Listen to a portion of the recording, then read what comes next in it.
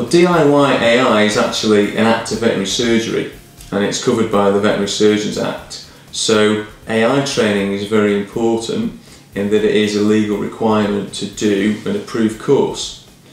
Anyone AI in cows without having done an approved course is actually breaking the law. So having a well-structured course that fits with DEFRA's syllabus is an essential part of any farm skills linked DIY AI training. It's also very important that inseminating cows is viewed with regard to the business performing well, but also cow welfare. AI is quite an invasive procedure and it needs supervised training with continuous veterinary supervision to make sure that everything is carried out appropriately during the training.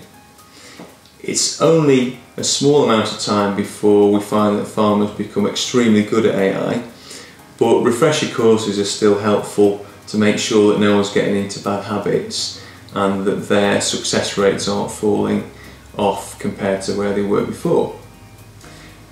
We're very sure that the increased focus on AI has a benefit on how well the herd performs with fertility work.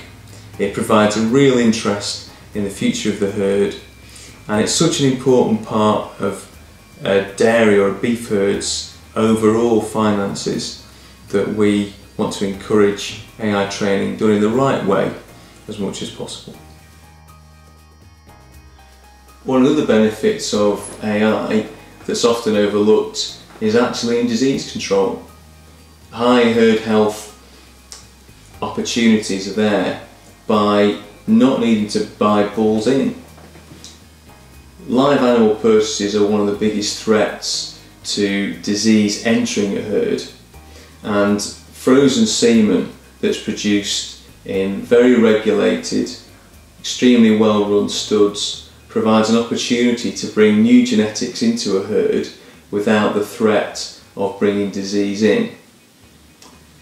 Purchased bulls have got an important role to play, particularly from tested herds that are of high health status. But AI will provide an opportunity for very high quality genetics that can come from all around the world with the minimal threat to disease for that herd itself.